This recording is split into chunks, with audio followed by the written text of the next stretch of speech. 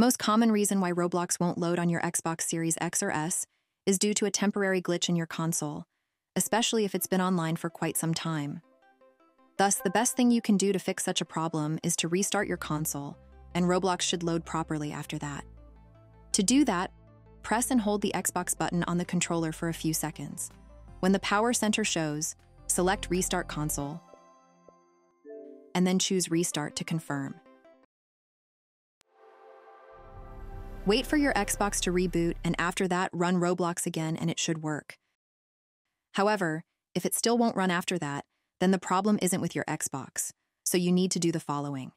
Check for Roblox servers by logging on to status.xbox.com. Check your internet connection, and uninstall and reinstall Roblox. But in most cases, the first solution is enough to fix Roblox that won't load on Xbox Series X and S.